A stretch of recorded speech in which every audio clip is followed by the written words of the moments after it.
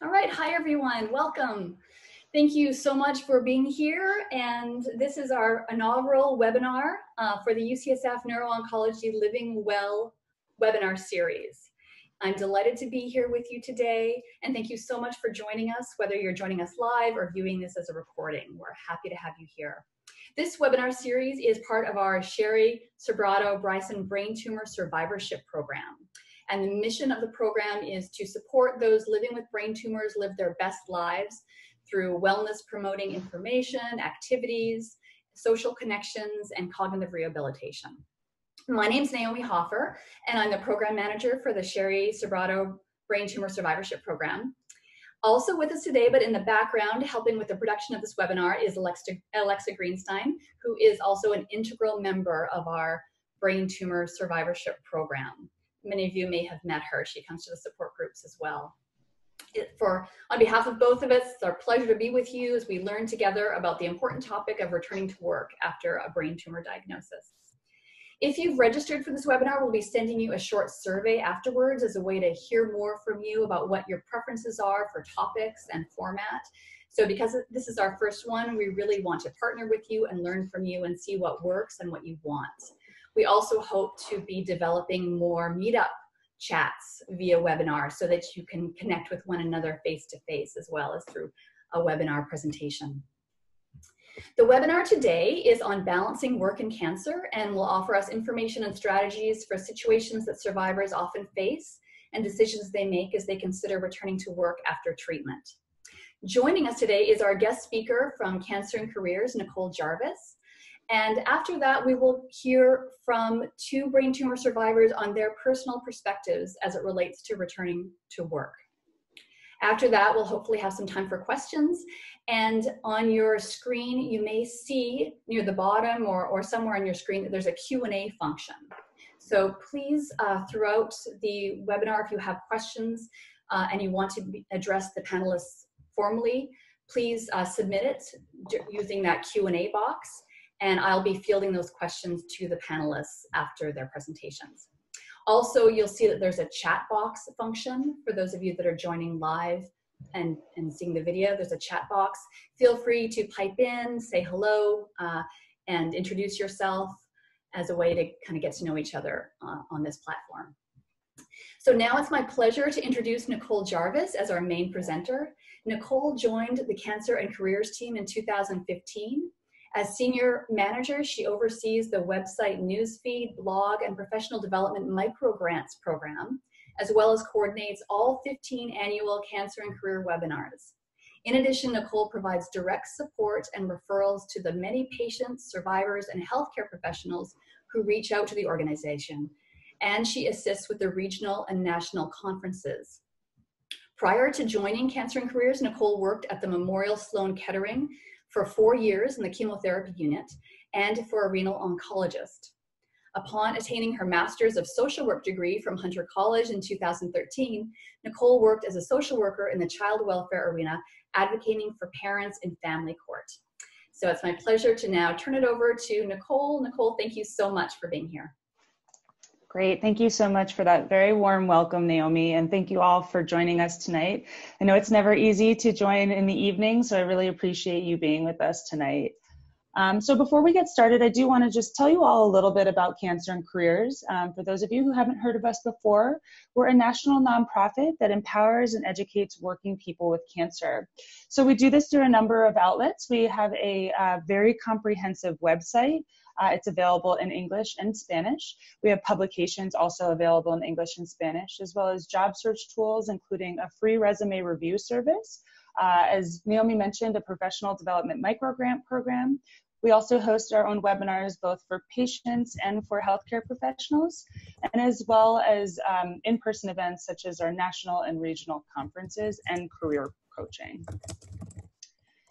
So as we get started, I want to quickly share a few statistics with you to put the issues around work and cancer into context. So as of 2018, more than 70% of cancer diagnoses were made in adults of quote unquote prime employment years. So that's a clear indication that there are a lot of people who are facing this problem. 20% of cancer survivors still report work limitations affected by cancer-related problems 1 to 5 years after diagnosis. Now, 20% is worth noting because it offers a data point that validates what we all know to be true, and that's that the long-term effects of being diagnosed can last long after treatment ends. And then finally, 64% of surveyed cancer patients and survivors said that cancer recovery is actually aided by the routine nature of work.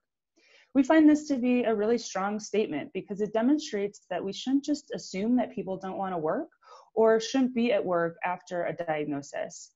This statistic is from our most recent survey we conducted with Harris Interactive. We conduct these surveys about once a year or every couple of years to take a pulse on the major issues that working people with cancer are facing.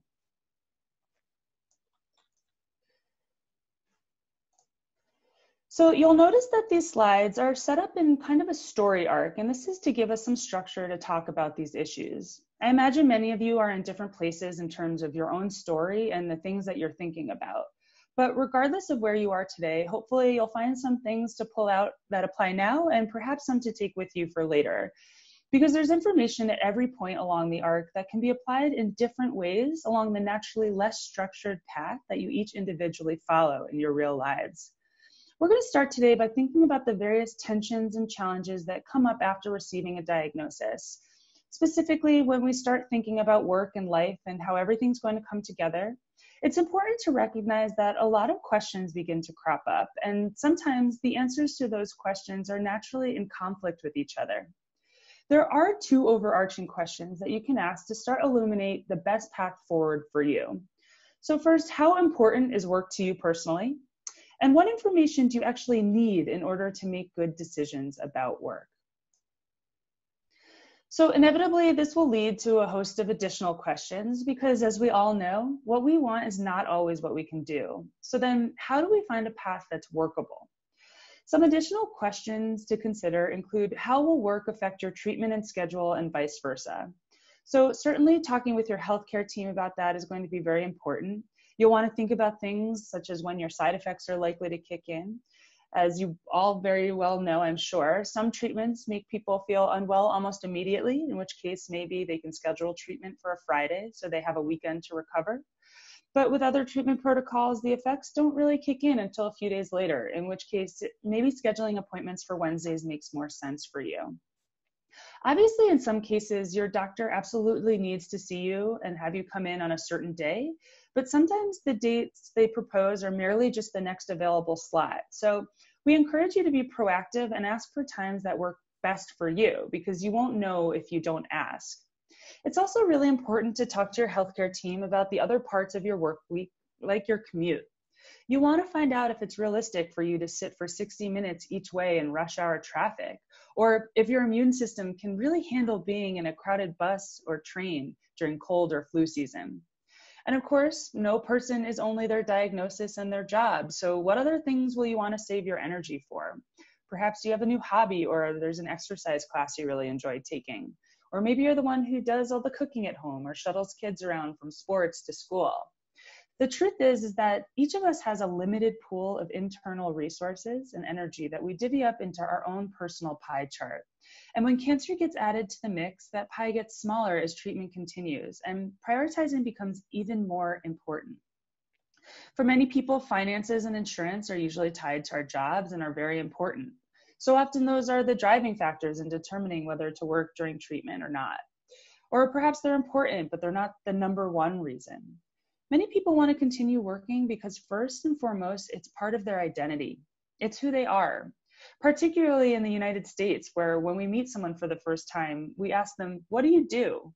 Not what's your favorite food or where did you last go on your favorite vacation? We're basically asking, how do you contribute to the world, which is a pretty profound question. So for some people, finding out that their ability to work will be compromised can lead to a secondary crisis, an identity one. In these cases, it can be really helpful to talk to your healthcare team, including social workers, about ways in which you can take care of yourself emotionally if it looks like your capacity to work may become impacted. So in an effort to answer these questions and make such decisions, you're going to need to do a lot of information gathering. And this slide illustrates the 3 buckets into which that information can be sorted.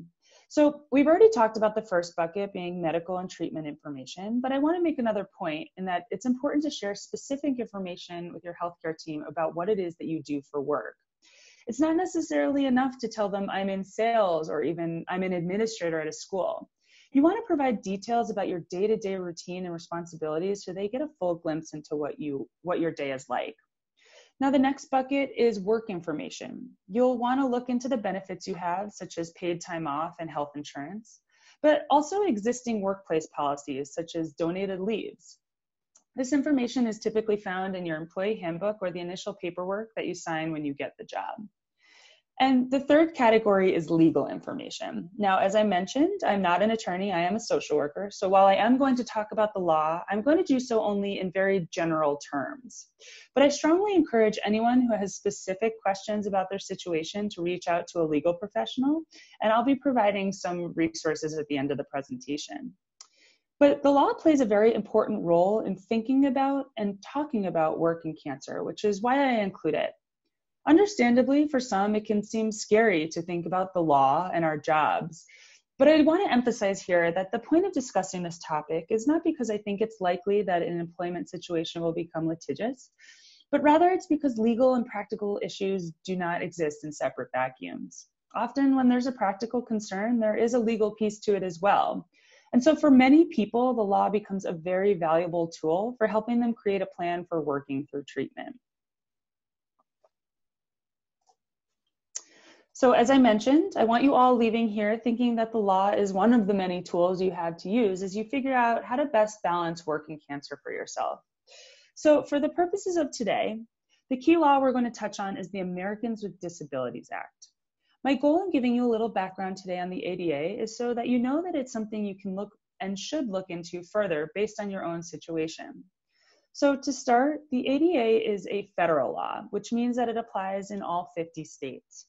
The part that's relevant to work and cancer comes from Title I, and like all laws, it has certain requirements that must be met in order to use it. So in very broad strokes, they are that your employer must have a minimum of 15 employees for the law to apply to them. You must have the necessary skills, certifications, etc. to do the job. And finally, your disability must meet the criteria determined by the ADA. So if you meet all of these requirements and the ADA protects you, then the ADA will protect you from discrimination and may also provide access to reasonable accommodations, which we'll spend a few slides on a little later in this presentation. Again, I just want to give you a really quick overview so you know that the ADA is something to consider. Again, I encourage you to speak with a legal professional to determine if you are eligible to use the ADA's protections.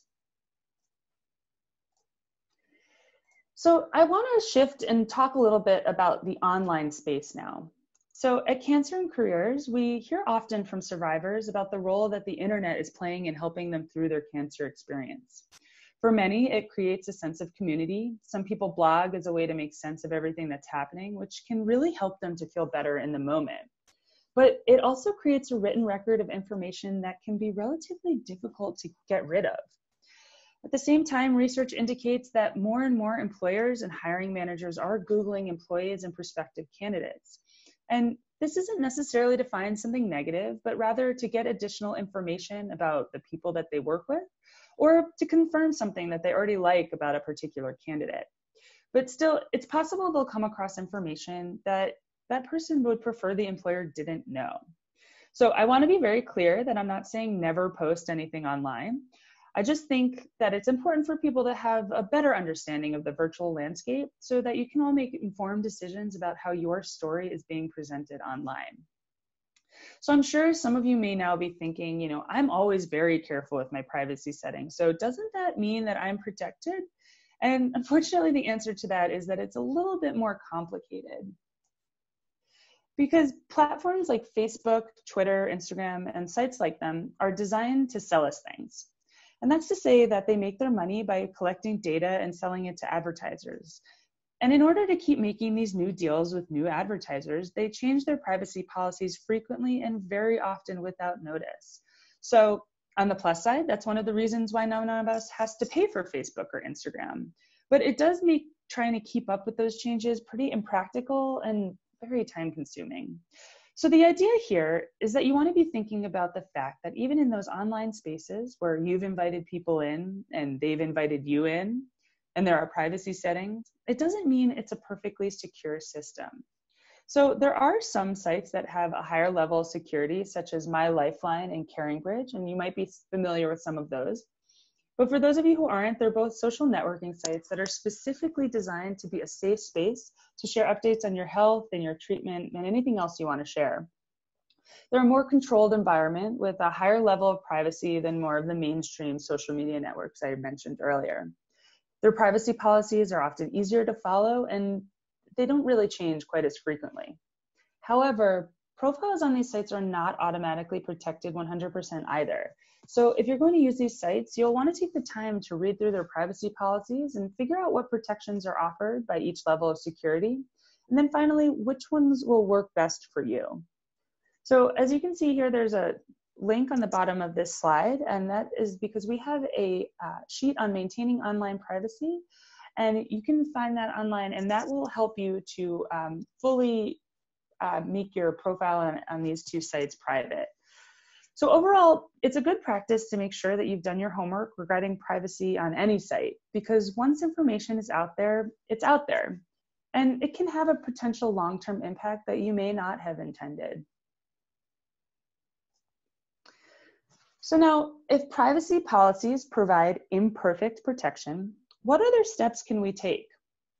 We at Cancer and Careers recommend developing a personal disclosure plan, which includes making clear decisions about what, if any, information about your cancer journey you're going to share, and where you're going to share it in terms of specific websites or blogs.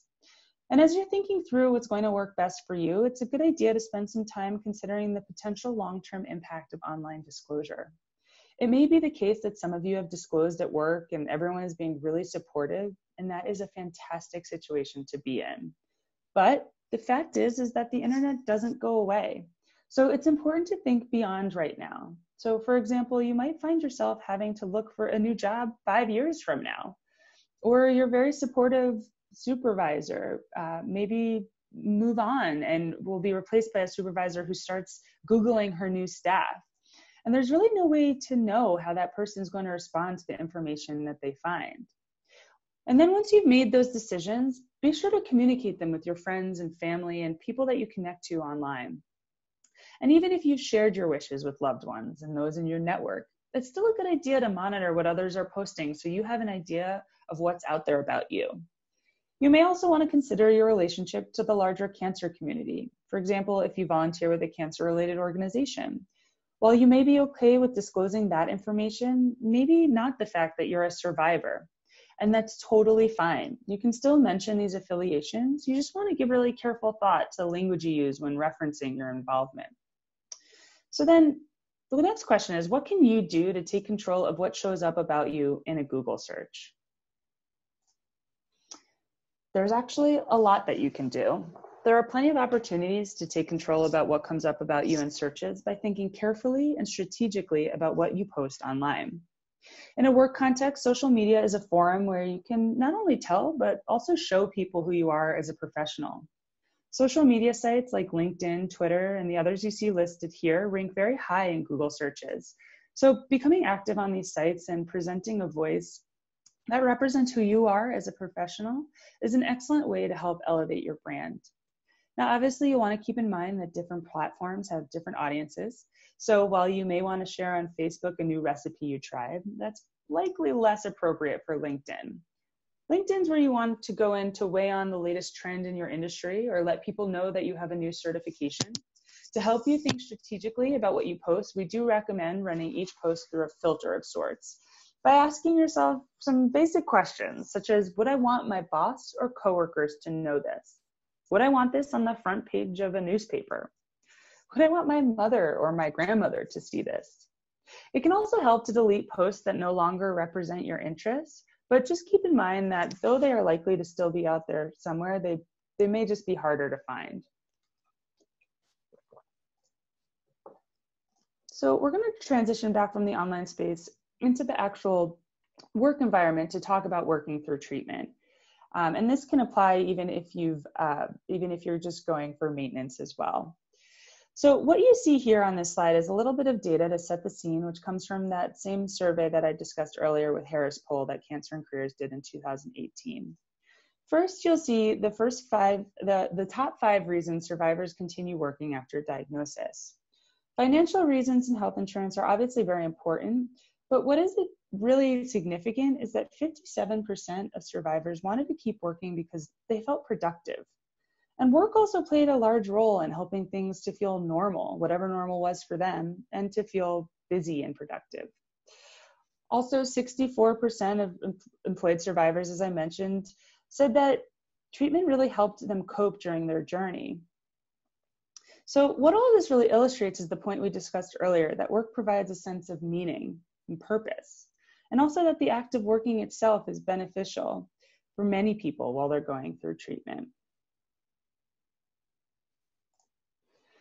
So when it comes to disclosing at work, like all the rest of the decisions around sharing this news, it's an incredibly personal decision, and one that really requires a lot of thought. It's also typically not an all or nothing scenario, but just so we are all on the same page, you're not required to provide information about your health or your health history to your employer, current or prospective, nor can they ask.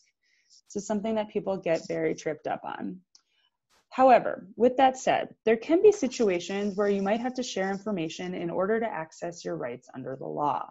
So this doesn't mean sharing every last detail about your diagnosis or your prognosis. It just means that you might have to provide some support for why you're eligible to ask for whatever it is that you're asking for. For example, it would be really difficult to credibly file a complaint against your employer for discrimination under the ADA if they had no idea, technically, that you had a condition to discriminate against. So as you're thinking through whether to share or not, it's important to consider all of the angles. Now, when I get questions regarding whether or not to disclose, I like to say that you can always say more later, but you can never say less. If there's a need for you to divulge more information down the road, I certainly encourage you to be prepared to do so, but you should really keep in mind that you don't have to offer this information up right away.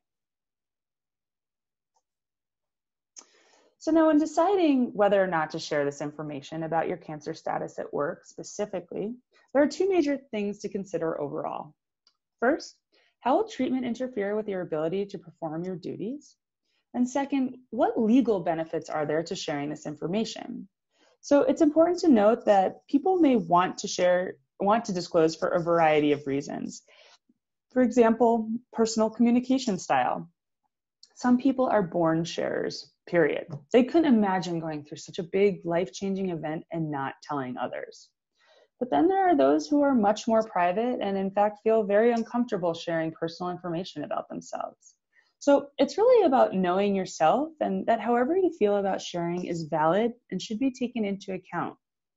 The individual culture of the workplace may also play a big role. Do you work at a small company where your colleagues feel like a second family and everyone chats about their weekends and kids and vacations? Or is it a big corporation where the environment is much more competitive and people are always heads down working on getting things done? Thinking about the various ways people communicate with each other on the job may help you decide if, how, and how much of that information you want to share at work. And you might also want to think about whether anyone in your workplace has gone through something similar. So while you may not know of anyone who specifically went through cancer treatment, maybe a coworker went out on maternity leave, or the guy a few desks over who is caring for an aging parent. What kind of flexibilities did the workplace provide for them, if any? And how was the news received, both by managers and other members of the team? Were people willing to step up and pitch in, or was there grumbling behind people's backs about having to take on extra responsibilities? It can be incredibly valuable to consider these situations as you think about what you can expect out of your own experience if you do decide to share that information. It can also be smart to consider past performance reviews. So for example, if you've been at a company for 5 years and always gotten gold star performance reviews and your medical team is now telling you that fatigue is a side effect that you're likely to experience, you may want to share that information with your employer so there aren't any gaps in understanding if suddenly you're not meeting those same marks you once were. Because without context, it may simply look like a decline in performance. And if that goes into a performance review, that can unfortunately have a really long-lasting impact. We also get asked a lot, who should I tell? As with so much of this, it will vary depending on you and your specific circumstances. It's also possible that you may need to have more than one disclosure conversation. If that's the case, we recommend starting with whomever will be easiest to talk to. So for many people, that's a direct supervisor, because that's who you're going to have an ongoing conversation with and who can be an advocate for them with the higher ups. But it's also important to bear in mind that most managers were never formally trained to be managers, which I'm sure you guys can all relate to. And in this case, it can put the burden on the employee with cancer to help teach the manager what to do next. So again, there's a link on the bottom of this slide. And this is to our manager's toolkit, or our manager's kit, which can be a very useful tool in these types of situations. You can download this online, or you can order it for free from our website. So for other people, speaking with their supervisor is not an option. So they may want to go to human resources instead if their company has an HR department. But perhaps the most important thing to convey in any of these conversations is the idea that treatment is going to be fluid. What you're sharing is what you know today, but that might not apply next month or 6 months from now. And so this is likely going to be an ongoing conversation. So with all of that said, the idea of simply getting the ball rolling in terms of a conversation at work is one that can be intimidating for a lot of survivors, which is totally understandable. So here are just a couple of examples of how you might start that conversation. If this exact language were to work for you, you're absolutely welcome to use it. Otherwise, you'll want to revise it so it feels more comfortable or relevant. But overall, when you're preparing to begin these conversations, you want to be sure to weave in the idea that you want to collaborate with your employer to create a plan that ensures that both your needs and their needs are being met.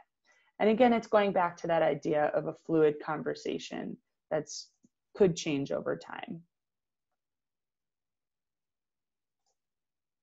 Now, you'll also want to consider what your side effects may say about you, and think about the reality of your physical self in the workplace, how you personally are going to manage the potential side effects of your treatment on the job.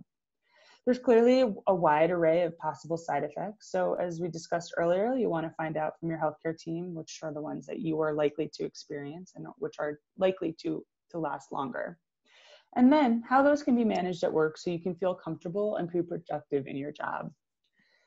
It's also important to think about any potential visible physical side effects, especially if you choose or have chosen not to disclose information at work. Because if your colleagues are starting to notice that you're losing weight or losing hair, or that your energy has dropped and you don't seem like your quote unquote usual self, they may start to ask questions. And typically these kinds of questions come from a place of kindness and concern, but they can also catch people off guard and create a situation wherein people end up disclosing something they hadn't intended to. So it's smart to spend some time planning out potential answers to some of those questions so you have them in your back pocket. Again, this is an area where social workers can be really, really helpful. So disclosure decisions at work will drive some of your strategy about how you communicate while at work. One option is to identify a point person, and this may not be feasible in all environments, but in settings where it does, it can be a really excellent solution. Someone you trust who's willing to be a centralized source of information about you, your health, and your schedule can prevent you from having to constantly update everyone on how you're feeling. That person can also be your go-to to find out what's happening at work if you need to be away for a doctor's appointment or any other reason. It's also important to be clear about your priorities and then have a good understanding of what your team is expecting from you and how you plan to deliver it. Whether or not you've disclosed, this is something you should do in collaboration with your supervisor if you can. And then there's the final point about limits. This can be a real challenge. This is a time when it's critical that you're honest with yourself about what you can and can't do at work, and that you set fair boundaries and stick to them. Something to keep in mind here is that the way we articulate our needs in the workplace is going to be a lot different than how we articulate those to loved ones. At home, when we've reached our limit or hit our walls, we might be able to express ourselves in a more verbal, loud, slam the door kind of way. Obviously at work, this is unlikely to be acceptable. So then the other piece of this is figuring out where those limits are and recognizing the signs before you reach that point. so that you can recalibrate before it happens. So what often helps with this is to rehearse what we call professional no's, and these are just a few examples that I'll let you read quickly.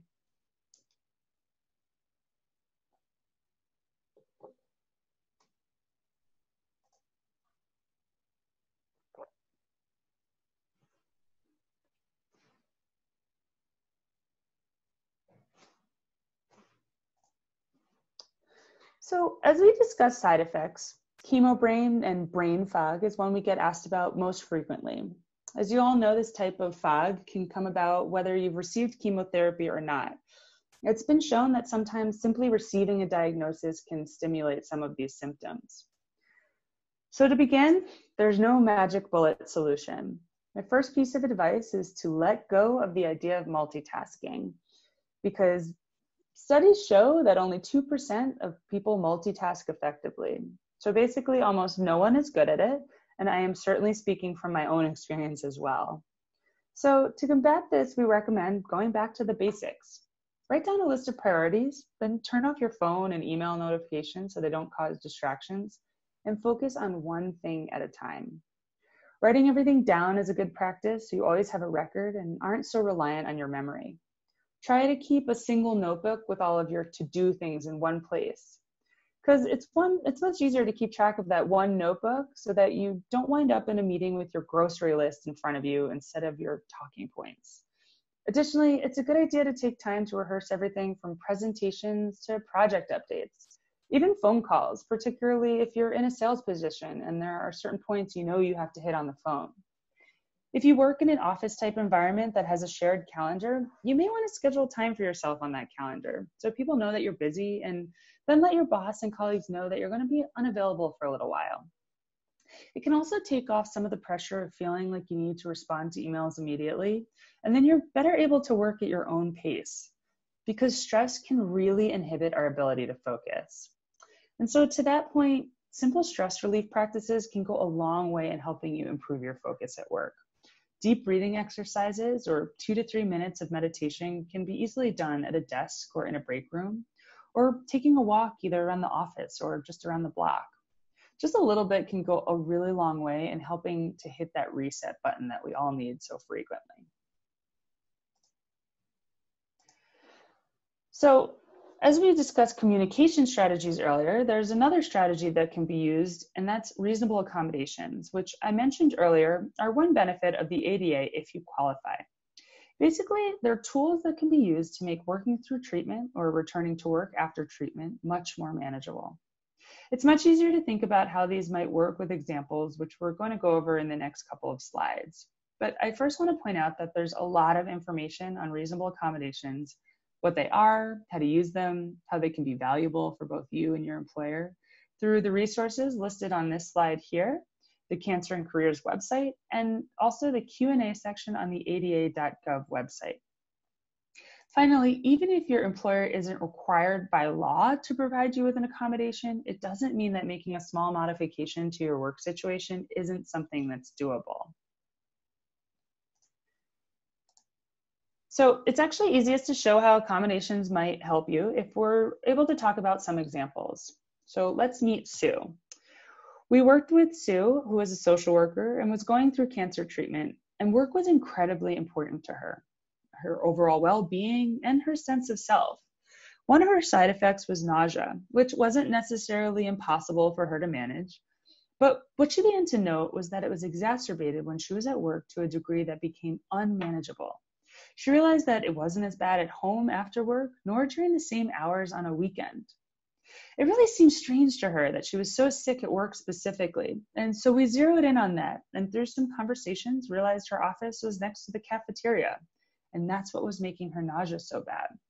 So her accommodation was to change offices, and not that it meant that going through cancer treatment was a breeze, but it certainly changed her ability to work, which for her was really critical.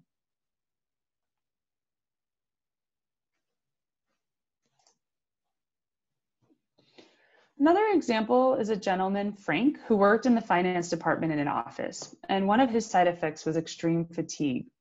His role included a lot of printing and copying, but for some inexplicable reason, the room where the printers, scanners, and copiers were was 2 floors below him, and the most direct way to get there was via the stairs. So he's going up and down the stairs all day long to retrieve documents, essentially walking extra miles every single day.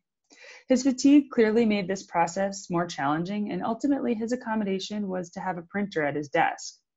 As you can see, there's no one-size-fits-all accommodation in an environmental way for every person. It's really about peeling away the layers of what's happening in your workspace, which can take some time to do, just as it did with Sue in the cafeteria. And then it's really about being as creative as you can about possible solutions. On this slide is a list of questions you can ask yourself to help identify potential accommodations. For example, can you work a full-time but flexible schedule where you work the same number of hours, they're just distributed differently to maximize the hours that you're feeling your best and most energetic, or perhaps to enable you to go to doctor's appointments that you need? Can you work from home, part-time or full-time? Telecommuting is becoming more and more common and can eliminate a draining commute. Obviously, this isn't feasible for every kind of job, but in some cases, they can provide a great solution, particularly for people who do project-based work. If your job includes allocated break times, is it possible for you to take more frequent or additional breaks? Let's say your schedule entitles you to 2 breaks and a 45-minute lunch, but what you really need is a total of 4 breaks in your day. That extra break could potentially be considered an accommodation. Perhaps it's about getting access to special equipment. Let's say you're experiencing numbness and tingling in your fingers, which makes it hard to type on a keyboard. Could you use Speak Type software instead? Or perhaps it would help if you could shift a non-essential part of your job to a coworker. Let's say you're a receptionist at a law firm and it's your responsibility to change the water cooler, but you can no longer manage that. Again, these examples are meant to help you start thinking about accommodations and also to remove some of the myths around the concept, such as accommodations are expensive or unlikely to be approved. The fact is that according to the Job Accommodation Network, most accommodations cost an employer $500 or less, and many cost nothing. So be resourceful and really think about your environment and what might be causing the specific challenges that you're experiencing. And remember that what would make work easier today might be different tomorrow, and that this isn't only a one-time only opportunity. You can always add more as you need. So returning to work can present challenges whether you've been away for a couple of weeks or a couple of months or more. There's pros and cons to returning to a former job. Probably the biggest pro is that it's familiar. You know the players, you know the culture, and you already know how to do your specific job. But then there's also cons that are associated with returning to an existing job. One we hear frequently at Cancer and Careers is the fear some survivors have that they'll always be viewed as the cancer person in their office. We've heard stories about colleagues making cancer-related comments to survivors who are returning to work. And while typically these are well-intended attempts to connect with the person in some way, they can feel off-putting to the person on the receiving end. So cancer-related comments can be addressed using a verbal technique that we call the swivel. It's similar to the professional no that we talked about earlier. It's a verbal formula or pattern, but this one is used in response to a cancer-related comment that might be made by one of those well-intended colleagues that we've been talking about. It involves acknowledging the cancer-related comment, putting an "and" right in the middle, and swiveling the conversation around to a topic that's more work-oriented. So for example, if someone comes over to your desk and goes, "How are you feeling?" You can say, "Really excited to be back.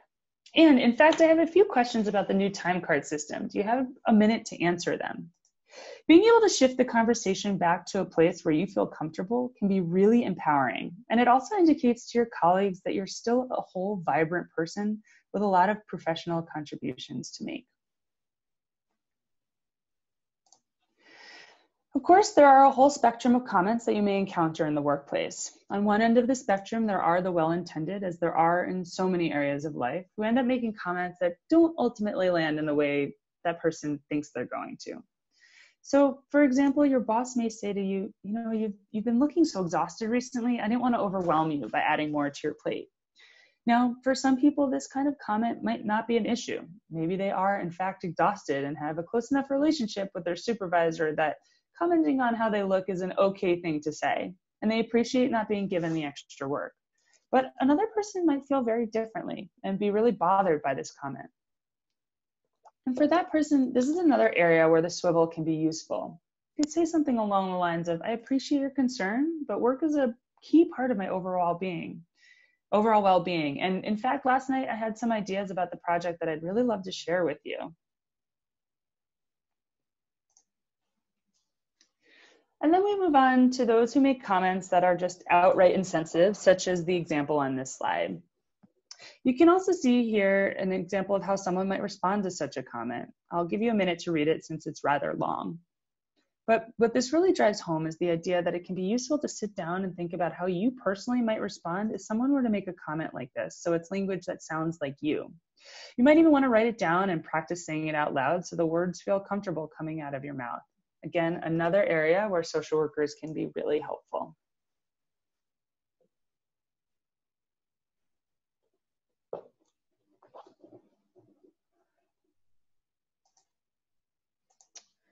So we're going to spend some time talking about the job search. And again, we have some data here from that 2018 survey that we did.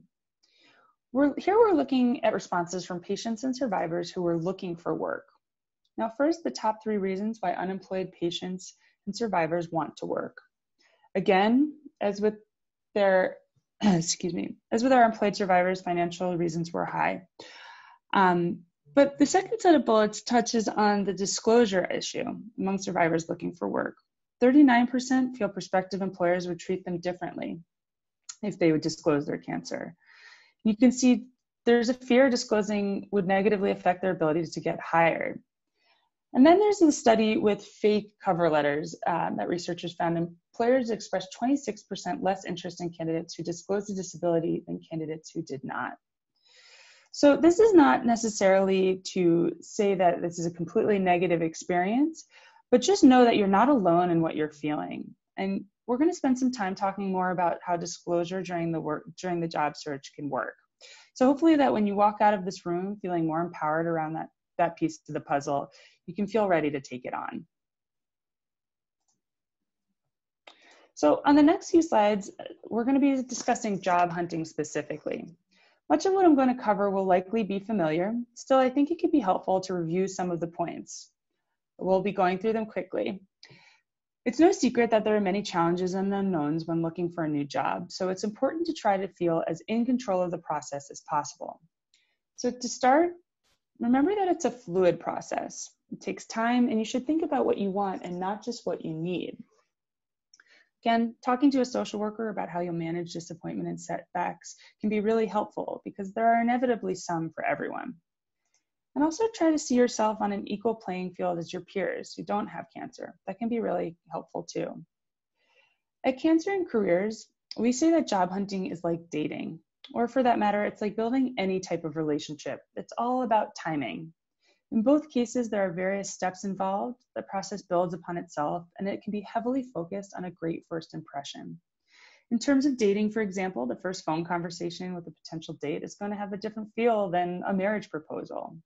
If someone shows up on a first date and shares all of their idiosyncrasies, all the reasons why their last relationship didn't work, it's going to read very differently than if that same information came out in 6 weeks or 6 months.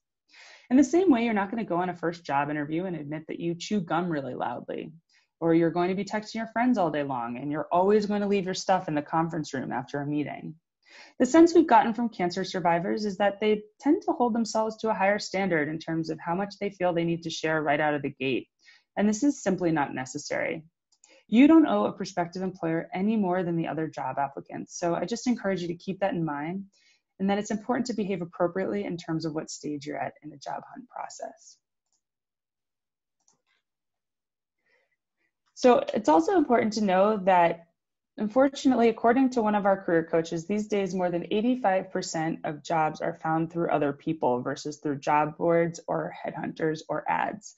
So it goes without saying that networking is a necessary part of the job hunting process. I think a lot of people get very intimidated by the idea of networking because it feels like they're asking for a favor, which can feel especially challenging if you've been out of the game for a while due to treatment or recovery. But the fact is basically anyone can be a source of networking. Friends, neighbors, members of your faith community are all potential contacts. It's also important to keep in mind that there are great online resources for doing this, such as LinkedIn, which I'd imagine most of you are familiar with. It's like Facebook for professionals. LinkedIn has also become the go-to source for employers looking to hire. According to a recent study, 87% of recruiters surveyed reported that LinkedIn is the most effective tool when vetting during the job search process. Given that it's being used so much to find talent, you want to make sure that you're utilizing it to its fullest potential. And that's by writing a compelling profile, asking for strategic and substantive recommendations, and posting professional updates and joining relevant groups. I just want to point out there was a 2012 survey done by CareerBuilder that was reported in the Harvard Business Review. It wasn't specific to an oncology population, but it did notice that 85% of hiring managers and HR managers were more understanding of employment gaps now than they were pre-recession. So while we do recognize that this data is on the older side, it's important to understand that the landscape of the job search has changed in such ways since the recession, and some things that we thought would be deal breakers are no longer.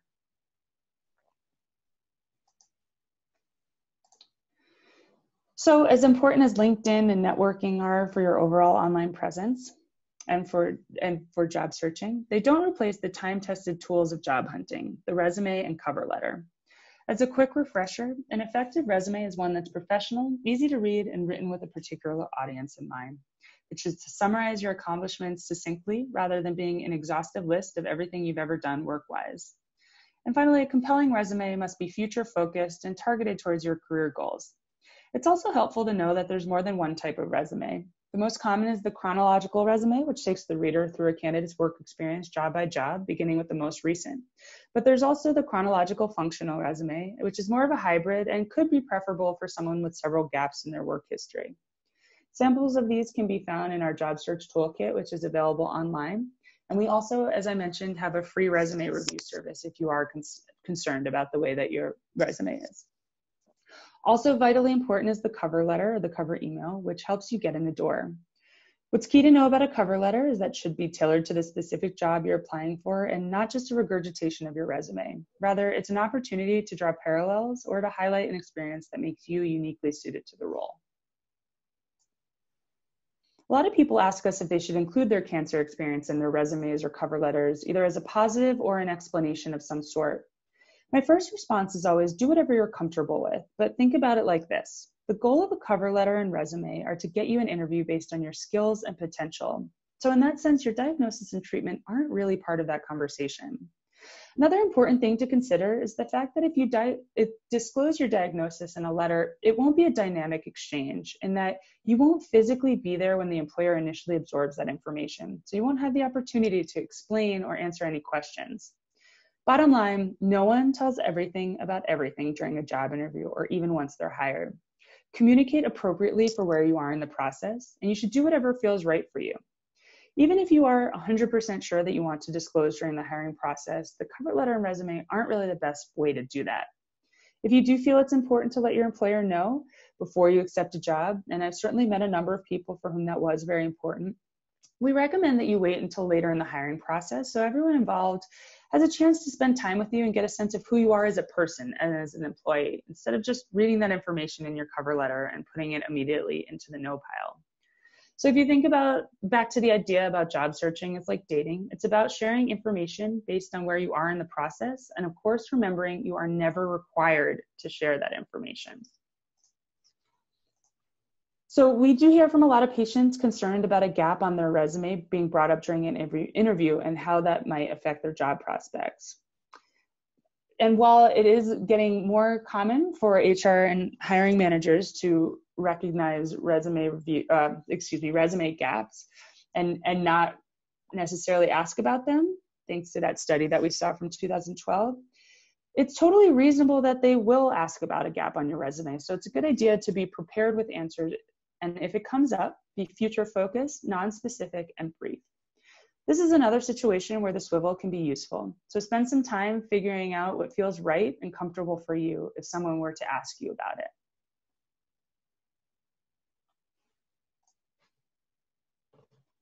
Here are a few more examples as well. And you'll all have access to these slides after the presentation. So what's most important to a prospective employer is how the applicant can solve their problems and meet their needs. So you should be prepared to speak about that. You should practice your answers so you can be at ease during your interview. Another important thing to keep in mind is though cancer is the forefront in your mind, it is not for the person sitting across the table. So you should try to remember that you would be an asset to them and that this is your opportunity to dazzle them with the how and why. While we recognize the importance, sorry about that. While we recognize the importance of what the employer knows about you as the job candidate, it's equally important for you to know information about them. And this is one of the upsides of Google's, is that you can use it to research your prospective employer, and you should. You want to find out as much as you can about a company before you meet with them. Because it's smart to spend some time thinking about whether the company is going to be a good fit for your needs. If your interview is a result of having networked with someone there, you might have a sense of what it's like to work at the organization. But you still want to look for some additional information, such as, is the company well regarded? Are people tweeting about how miserable they are working there? Have there been any discrimination lawsuits? In other words, you want to do some fact finding beyond the conversations that happen naturally as part of the conversation, the interview process. Now, figuring out what you want to do requires an information gathering process similar to before. It can help you set you up for success, but you can't go to Google for this one. It's really about taking time to think about things that most of us don't stop and evaluate regularly. So rather than just taking a leap of faith that there's some groundwork there in place, you might ask yourself, how do you define meaningful in terms of work? Some things that means jumping into a job with a charity, but meaning can come in many forms and includes things like what gives you satisfaction. Take an inventory of all your skills, both the hard ones and the soft ones. Make a list as long as necessary to cover them, and maybe run this list past loved ones or former colleagues to see if they have anything to add. Talk to people, have informational meetings with people who have jobs that sound interesting. And again, an area where networking and LinkedIn can be really helpful. The point is to really figure out what's going to work best for you.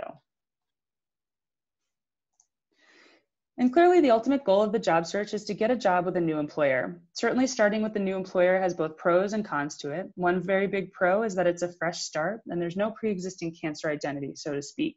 You can choose if and when you want to share that picture or that information. And it also means that there's no before picture to be in competition with. You might get to start over in a new professional workspace. But then there's also that you don't know much about the basics of the workplace. So you're going to have to utilize some energy and emotional focus to figure out the ins and outs and to understand its culture. And also to figure out what you can and cannot realistically do in this new environment. Research shows that your first 90 days in a new job are critical in terms of setting yourself up to succeed. So it's wise to spend some of your energy figuring out the landscape of the place that you've landed in, including what the quirks and dysfunctions of the place are, because every company is a little bit dysfunctional, and also figuring out how to best manage your energy. And perhaps most importantly, remember that no one hires a new employee hoping they will fail. They hire them with the intention of supporting their success so that they can be an asset to the company. You'll need to find out what being successful means in your new job, but keep in mind that hiring a particular person is a conscious choice an employer makes. You're at that job for a reason, and that reason has to do with who you are and your past accomplishments, so make sure to remember that. And I just want to close on disclosure being a spectrum, because I want to reiterate that one of the more important points of this presentation, whether you're returning to an existing job or beginning at a new company, disclosure is a really important consideration. Keeping in mind that it is not an all or nothing decision, and understanding what you're comfortable with. And also keeping in mind that the need for sharing may change over time, and it is a fluid conversation. So that's all in terms of content from me. These are just some of our conferences that we have coming up. If any of you are near Los Angeles, we do have a conference this weekend on Saturday. Some of those publications I mentioned can be ordered or downloaded from the link below. We do have some webinars ourselves coming up as well. You can find those on our website. And these are a few of the additional resources, particularly the legal resources that I had mentioned. and my contact information as well, so that you can all feel free to reach out if you have any specific questions or if any circumstances have come up that you'd like any advice about. Great. Thank you so much, Nicole. That was a lot of information, really, really great information, and just kind of points out to me all that survivors need to deal with as they consider going back to work, but you really laid it out clearly. I also want to mention, you had mentioned this, but I also want you to know, for those of you who are at UCSF, there are some wonderful cancer and career publications that I have at my desk. I've ordered a bunch if you want to stop by and pick them up for yourself, or as Nicole mentioned, you can order them on the Cancer and Career website. So these slides will be available, so you'll see the links there. So thank you again. I'm going to mute you now, and Will, I'm going to unmute you. I am delighted now to have some survivor perspectives, and Will Pearce and Dieter Brommer are two survivors that have generously accepted my request to participate in this. So I think it's really important to hear from survivors themselves. So I'm going to turn it over to Will. Will is a partner at Goodwin Proctor Law, and he lives in Mill Valley with his wife, his daughter, his dog, and his just newborn son, October 14th. So he has his hands full. So Will, thank you so much for being here. Can you hear me? Can you please say a little bit about what it was like for you getting back to work, and just anything that stood out from Nicole's presentation that you'd like to reflect on from a personal experience? Can you hear me now? I can hear you, yes. Okay, this is better. Sorry, I had things going. All right, so first I just want to say thank you to both Nicole and Naomi for setting this up. It's been really helpful. And, you know, as Nicole said, I'm a partner, or as Nicole said, it's a fairly difficult process to get back into work, but a little bit of background. You know, I'm a partner in a law firm here in San Francisco, and I had what's called a grand mal seizure January 1st of last year. And I kind of went through a staged process of how I got back into the office. And what I've learned from it is it's a big process of honesty. And it's just like Nicole was saying, that it's being able to disclose the right information at the right time. So when I say honesty, I mean it's a gradual process of letting them know. And I just kind of want to talk through like the 3 stages I went through. So I had my seizure on January 1st, wasn't quite sure what it was, let a few of the people in my partnership who were the management position kind of know I was in the hospital, know something went wrong, know something happened. And then as soon as I found out through the MRI what it was a growing astrocytoma brain tumor on my left frontal lobe, which is a very difficult place to operate. And I say that because it was one of those things where disclosure is very hard at that point, because it was very hard to determine if I'd come out of it okay and how things would be. So that was kind of the point where I used a little bit, I hate to say it, of arrogance to stay in the office, because I said to, you know, to the people I worked with, basically, look, I've got a brain tumor. I've got a great surgeon, which Dr. Berger is. It should be fine. I've got, you know, the surgery is going to be in March of last year. And then what I told them at the time was just me being ignorant. I said, look, I should be able to be back on my birthday. And that was the surgery in March. My birthday's in July. So just think of the months there. And if anyone's had any kind of surgery, you know that that's basically impossible. So I started with that, but then I had the surgery March. April was kind of a wash. May was difficult. But June was one of those moments where I had that realization that there was no chance I was coming back by July. And honestly, I didn't even know if I'd be able to make it back. And that's what I mean about honesty. That was the honest moment I had with myself, where I said, this is far more difficult than I anticipated. This is going to be a very hard way to get back to my life, to get back to my job, to get back to anything. So that was the moment that I set up a lunch meeting with one of the people I worked with in San Francisco and told him exactly that. I said, listen, I'm not sure how I'm going to be able to do this. I was like, my new goal now is to try to start back at the beginning of next year. So that's the beginning of 2019. And I said, I'm going to try my hardest. I'm going to fight hard, but I'm not sure if I'm going to make it. And that was kind of the point where I started to get into kind of a regular routine to get my kind of mind, body, and spirit back, to be honest with you, because after the kind of brain surgery I had, I was not adequate with thinking, rationalizing, writing, all those things. So I had to start working through that stage. And then sort of the third step here was about December of last year. So December before I came back, you know, I had a couple more conversations where I still said, look, I'm coming back January, but I need to come in very slowly. I need to ease back into work. You know, I have my own clients, and I let them know that as well, that it had to be a slow, easy, steady process. And that was taken fairly well. And again, I'm stressing again that honesty mattered a lot. It mattered that, you know, I was honest with them in June of last year to say, I'm going to fight hard. I'm going to try for next year, but I'm not sure if I can make it. And then right before that January, I was coming back, still had that conversation saying, I'll start slowly and then we'll ease into it. And that was what was not only helpful, but probably the way I was able to get back into my office, because I was, among other things, incredibly fatigued even at the beginning of this year. So, you know, my January, my February, my March were slow and easy ways to get back into work. It was seeing a lot of my employees, seeing a lot of my coworkers, easing back in with clients, not doing a lot of deals, just doing some.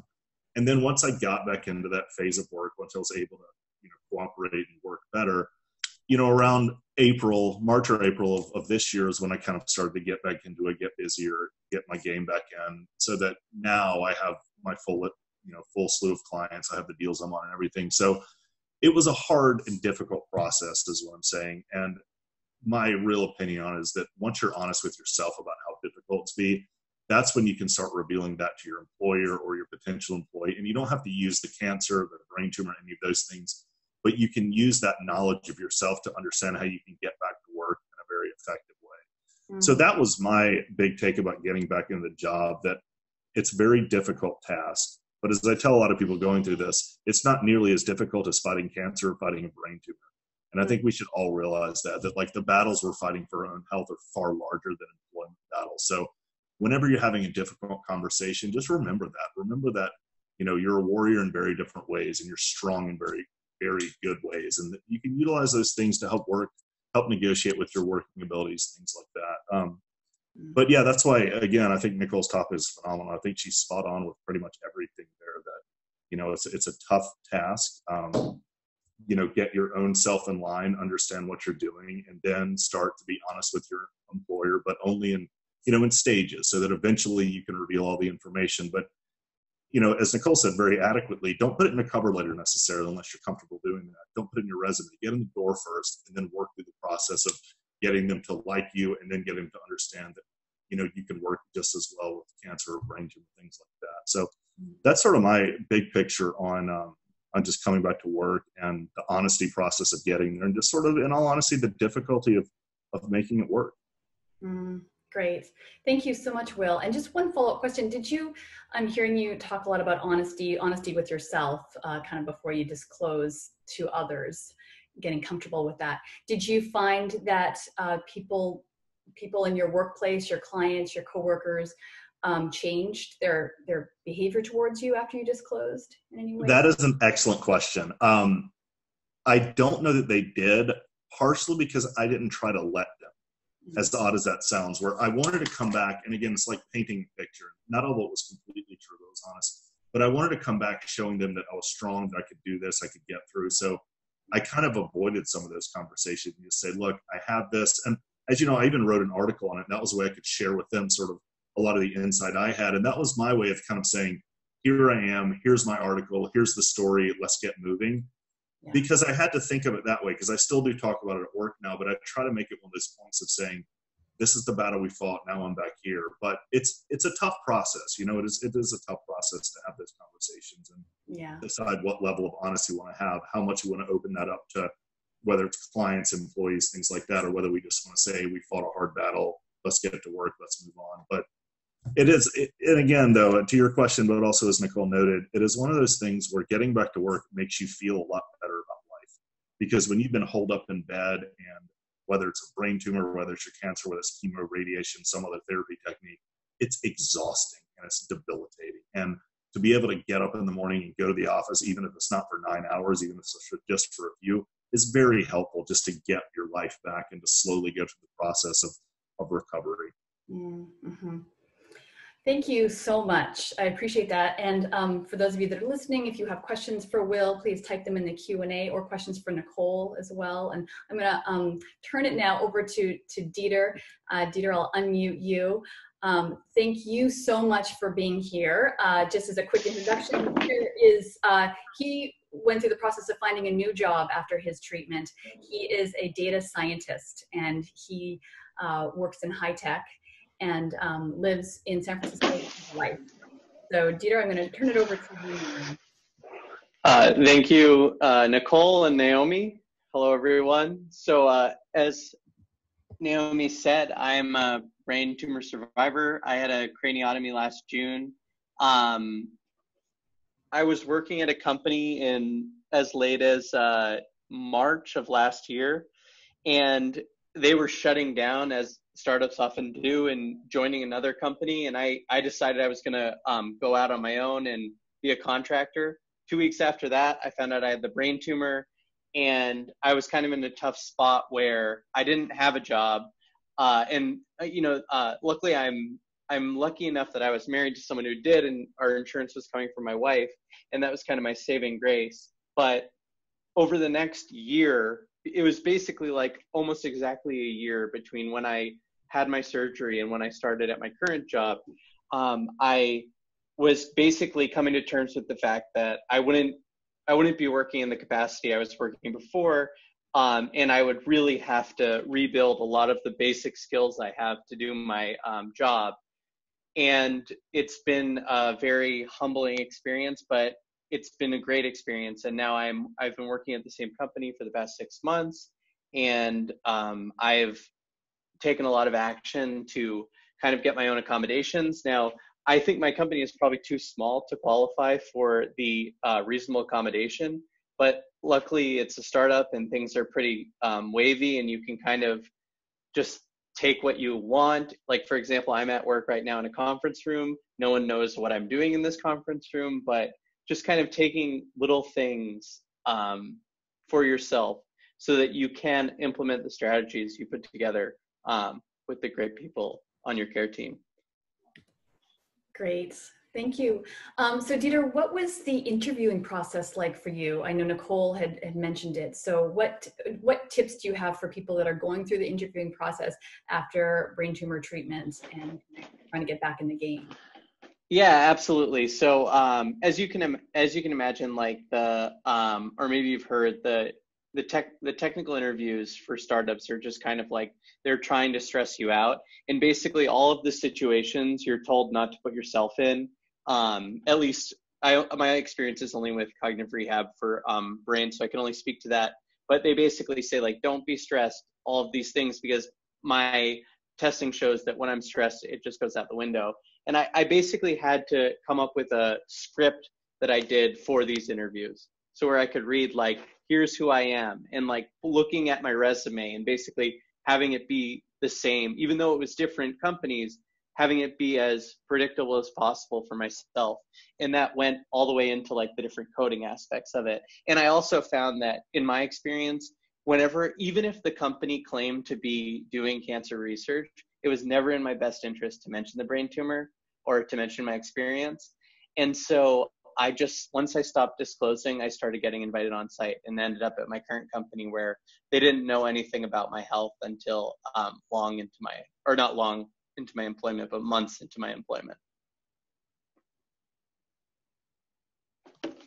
So what worked for you was not disclosing until you got hired. Exactly. And even here, like, to be honest, very few people know about my condition. It's kind of on a need to know basis. Mm-hmm. And I really liked what Nicole said about how it's a spectrum in terms of transparency. Like, I'm not completely transparent with anyone, it's work. But definitely it's been interesting choosing my kind of going through that. And if that resonates with anyone, I'm happy to talk about it. Great. Thank you so much. So if anybody has any questions, feel free to type it into the Q&A. Again, I really appreciate you all being here. One question that I see is, okay, let's see. For Nicole, I'm going to unmute you. I'll unmute all of you. Okay. Do you need to disclose in order to get accommodations? So it's part of that spectrum thing. If you aren't necessarily interested in disclosing your cancer diagnosis, you can, if there are certain side effects that would qualify. So a disability can be really considered anything that affects your way of living. So it could be breathing, physical, mental. So you don't necessarily, so let's say, for instance, let's say you're dealing with neuropathy in your hands, and it's a result of your treatment for cancer. You don't necessarily have to disclose the cancer treatment aspect of it. You can just say that you need certain accommodations due to your symptoms of neuropathy. So it really depends on what you're asking for and how much you personally would like to share. Okay, great. And another question that came previously before we started the presentation was, how do I know what is too much for me? I'm a supervisor, but I don't want to wait to fail. When should I decide that this is too much for me as a supervisor? Do you have any thoughts on that? How to know when it's too much work? Sure. I mean, this, as I mentioned, it's a time when it's necessary to be very honest with yourself, as Will mentioned also. I think you really need to evaluate what works for you, what doesn't work for you, what are your triggers? Is there a way to alleviate some of that? Are you managing so many people that it would be impossible to not be stressed out in your role? What are certain things you could do for yourself that would alleviate some of that stress? A lot of people tell me that, the place that they were working at before was a really toxic environment, but should they go back? And, I pose the question back to should you go back? Is that something that you feel would be healthy for you? That's something that you feel you can take on? And, unfortunately, you can't tell the future. You can't tell what will be too much, but you have to kind of take it one day at a time and see what happens. And that's also the beauty of accommodations, is that, there's no expiration date of when you can ask for them. So if you return to work and you're finding that things are a little challenging and an extra break here or a schedule change might help you, that is something that you can ask for later on. Okay, thank you. And then I see one more question. Maybe we have time for one more. Am I protected from getting fired due to my fatigue or forgetfulness? Is that a protection? That would be a scenario where, as I had mentioned, it's hard to be protected from discrimination if you don't disclose a little bit of information. Okay. So, unfortunately, being tired and being forgetful aren't necessarily something that people would equate with a chronic illness, right? And so it might be a situation where disclosing some information about your diagnosis might be helpful in terms of protections, instead of just looking like you are a forgetful person, or you're not getting enough sleep at night, or you're not taking good care of yourself. It's out of context, it can be a little challenging in that respect. Okay, great. Well, again, I want to thank all of you, Nicole, Dieter, Will, thank you so much for your time. It's really informative. We're going to do more of this. And like I said, we're going to be sending a survey to you afterwards for those of you who registered. And we're going to ask you, how was this for you? Did you like the format? And what other topics would you like to see in these webinars? As well as, would you like to have some meetups where you can talk with one another in a group setting where we can all see each other? So thank you again. Well wishes to all of you, and please be on the lookout for future webinars. Thanks. Thank you.